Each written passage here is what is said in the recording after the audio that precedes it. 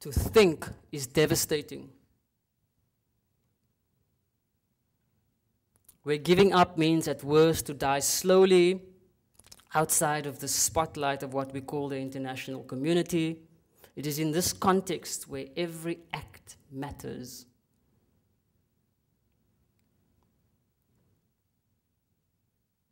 In the face of this objection, these challenges do not produce any easy victories. But that doesn't mean that there are no victories.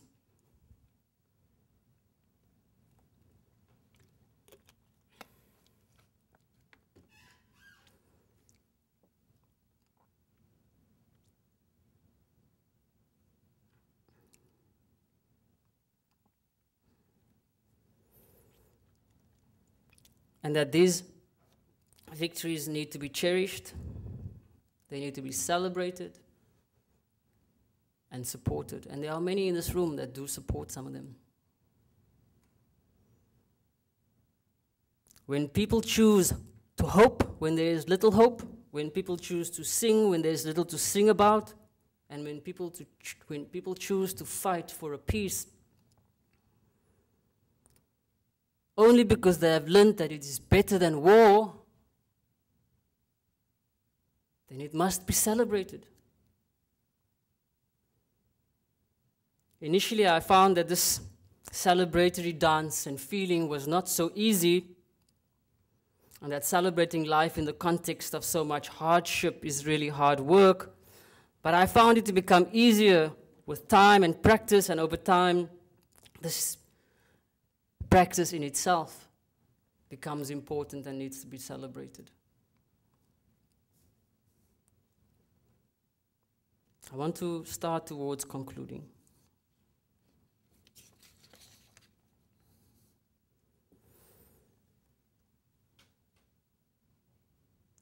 The reclaiming of spirit, of hope, and of dignity is what drives us, still today on the streets of Cape Town.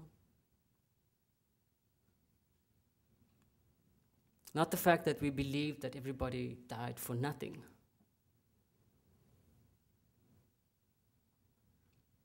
The time of the everyday, the time of development, I would argue, has a different temporality to the time of mourning, to the time of self-reclamation, and to the time of recovery. Especially that recovery if it's from a continuous war on spirit and on peoplehood. The challenge of slowing down and making sense of what this new moment of peace means must neither be taken for granted nor lost to the socio-economic sliding towards another violent fracture.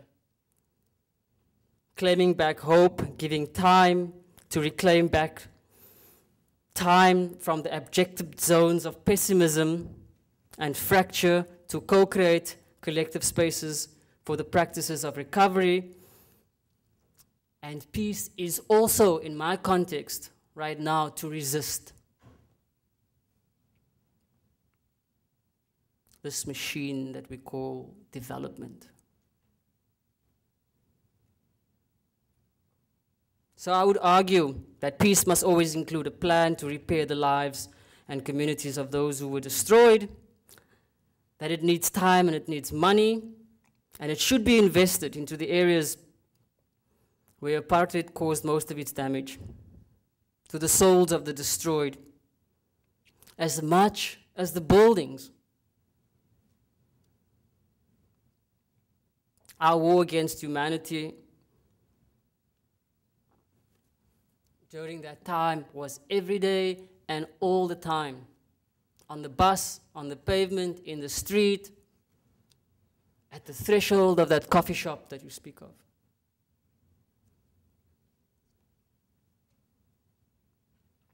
So for us today, peace action specifically entails the rebuilding of lives, the opening up and the insertion of spaces for mourning, and the reclamation of the self as a political economy.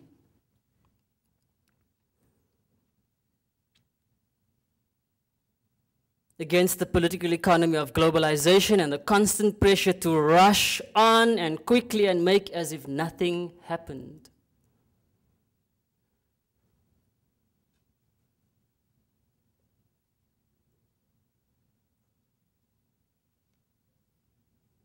For me, you've asked, what does peace mean? The peace that I feel will endure should not dissipate into the mirage beyond this present time of pausing and breathing. The memory and celebration of resistance resides precisely in acknowledging the possibility of reflecting this in time. How else will the hope for a time of peace that was carried so fervently at the height of resistance against apartheid be sustained into the present and its tomorrows? For me, peace is more than a creation of a lager of secured, exclusive spaces of residence, economic opportunity, consumerism, and leisure in which previous colonial and apartheid beneficiary classes, as well as a few others, I have to admit, are able to enjoy the fruits of so much pain and sorrow.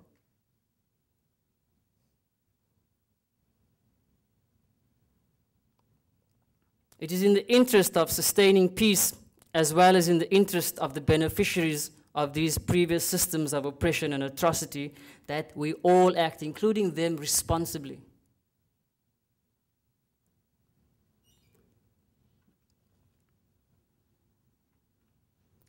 If the history of their making is to avoid an ineluctable, I struggle with this big word sometimes, any ineluctable repetition, so that an active working through of the damage that we have lived is possible. That the active working through of damage that people live is possible. Whether it's on the streets of Cape Town or on the south side of Chicago,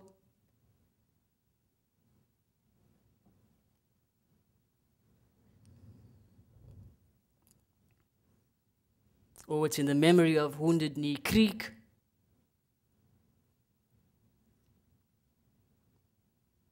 For me, it is easier to clutch at sharp thorns on offer when the rose bush presents itself than it is to smell the roses and imagine the thorns away.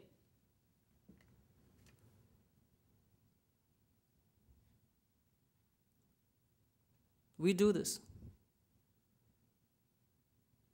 easily, quickly. We imagine that there are no thorns and that there are only sweet smells.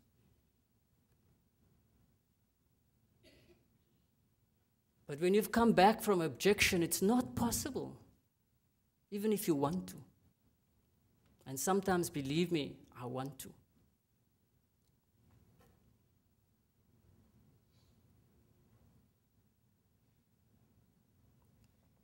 Sustainable peace in a country that has known only war is only possible when that country is able to come to terms with itself, to face itself in all the splendor that comes with its horror.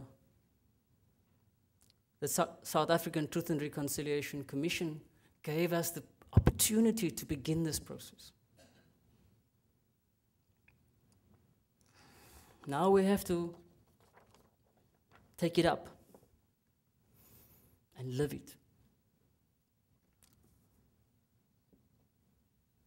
Since I've been here, there's been much talk of forgiveness and this word.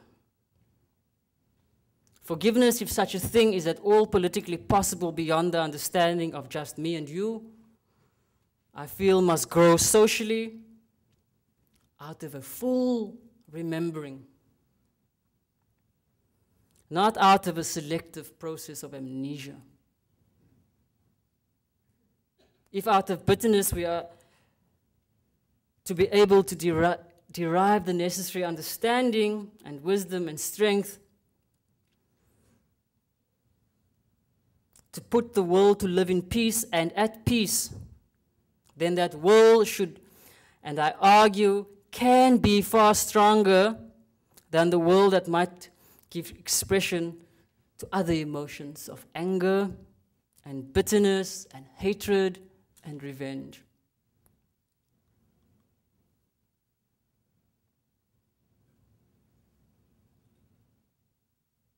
The Commission. Whether in South Africa, Argentina, or Guatemala,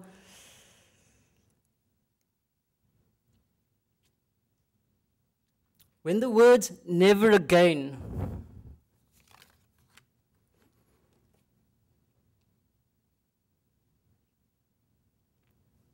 where the words "nunca más" or the words "ni vida" exist, they must be more than just words, just glib words to justify plasters pasted over festering wounds. Never again must mean that the violence of war must stop.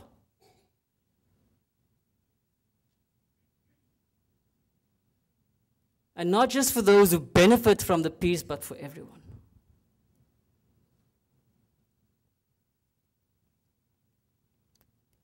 And if we do not act with intention to do that, then let us not use those words.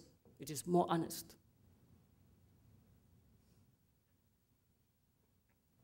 Those of us who have to recover people from objection, it's easy to explain that to them.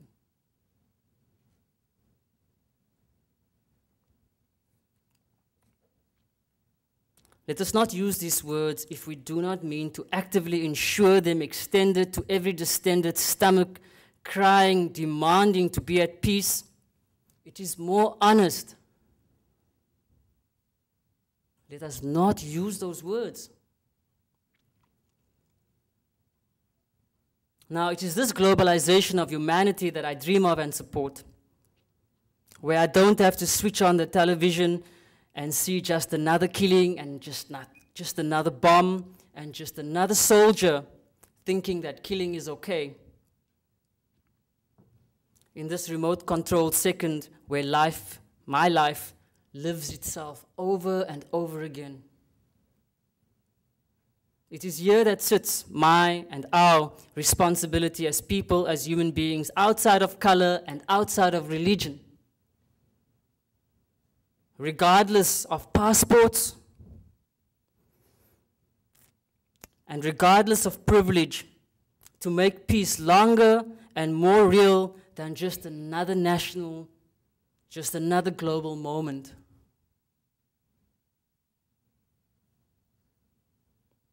In my country, we continue 12 years after the war. We continue in this quest, in this oftentimes quickly forsaken ideal and belief that humanity will and has to find an alternative to resolving itself through war.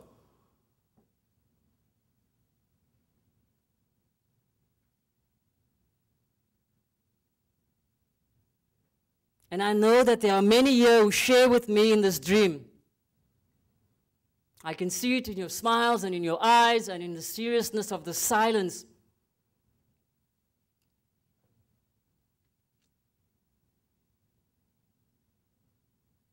So despite my own personal experience, I have to fight with myself to remember always that butterflies have color and that they will always be beautiful regardless of what we as human beings do to each other.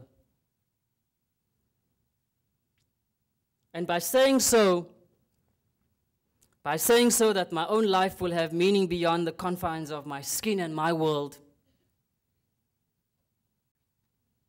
and that I will continue in the belief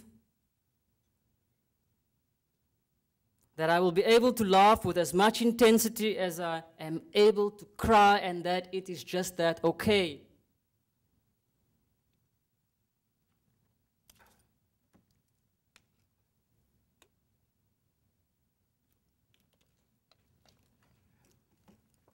Now, I've chosen to stay in the metaphor.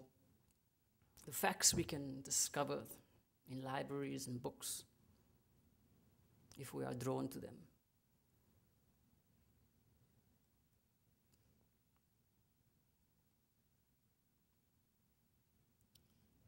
I want to end my talk this evening, my discussion, my plea.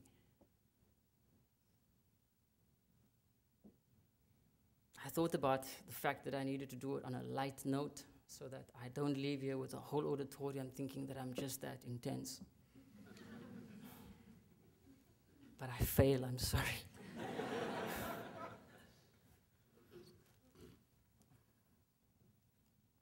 So, like I began this discussion that I hope will continue,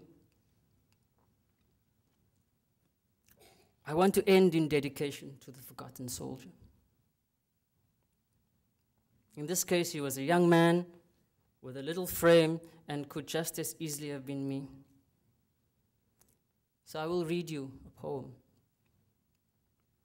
I'm not sure whether it's in keeping with academic style, but because this is the first one, hopefully there is no precedent. So I will do it. This poem is called Kidogo, the spelling of which is irrelevant, but it means little.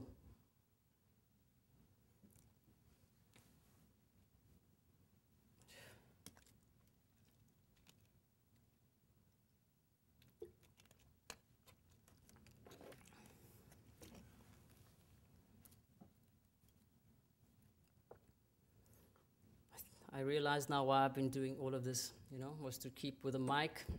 So it's your fault. Okay. If I had that thing here, I could have been walking and I wouldn't have to bounce up and down and try to get this angle right. And keep all of you here without leaving me alone talking to myself.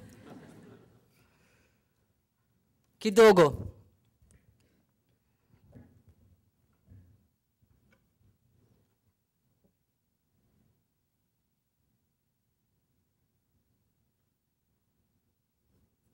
Too tiny. Too tiny, whose flesh heaped I remember. Too tiny, whose flesh heaped I remember across a mounted machine gun, lifeless. Too tiny.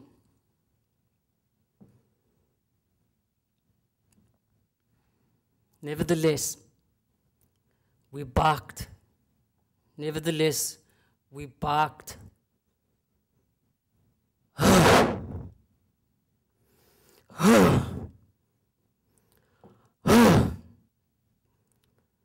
We chanted freedom, young boys, 16-year-olds. We chanted freedom, young boys, 16-year-olds with guns, 16-year-olds with hopes of sanity.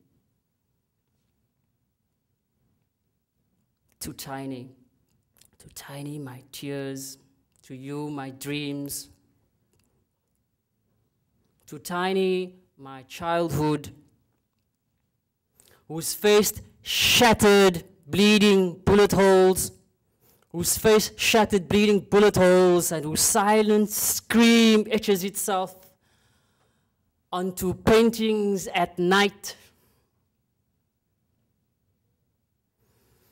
Bleeding bullet holes, gaping through humankind. Too tiny, my brother, and to those worms who caressed your corpse when you displaced those who slept in graves that could bear no more. I remember your belt, intact with my fingers sweating with the tears my eyes refused. I remember your belt intact. When I did not acknowledge the bones we broke so that we could bury you, we gritted our teeth and we held our stomachs, real teeth and real hair. We stood up straight and we looked into the heavens and we imagined what it would be like to be just good soldiers. I remember your belt intact as it left my waist. My brother, I remember you smiling, so tiny.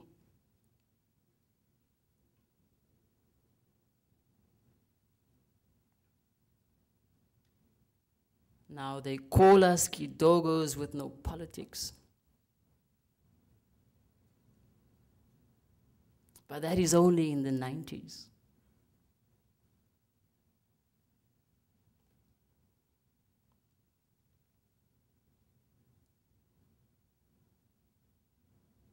In the 80s, we scooped out skulls with politics.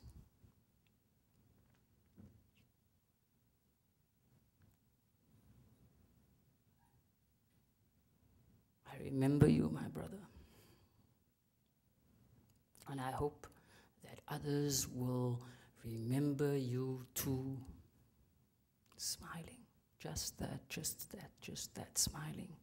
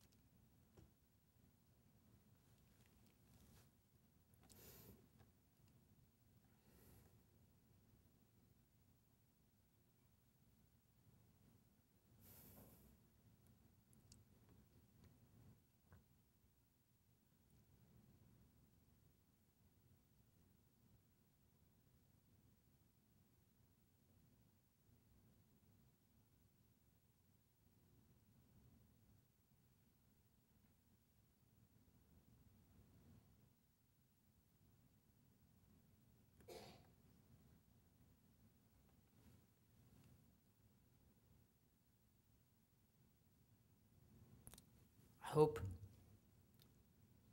that it's in the tension of silences like these that we will be able to find those moments and reflect.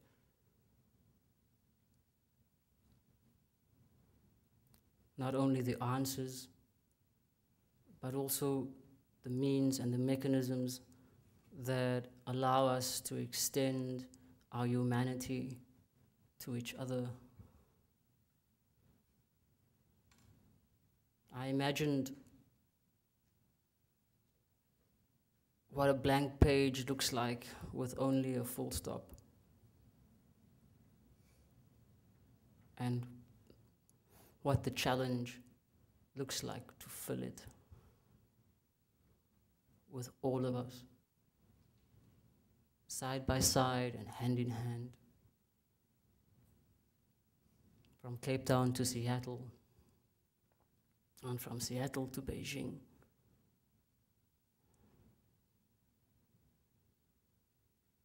I hope that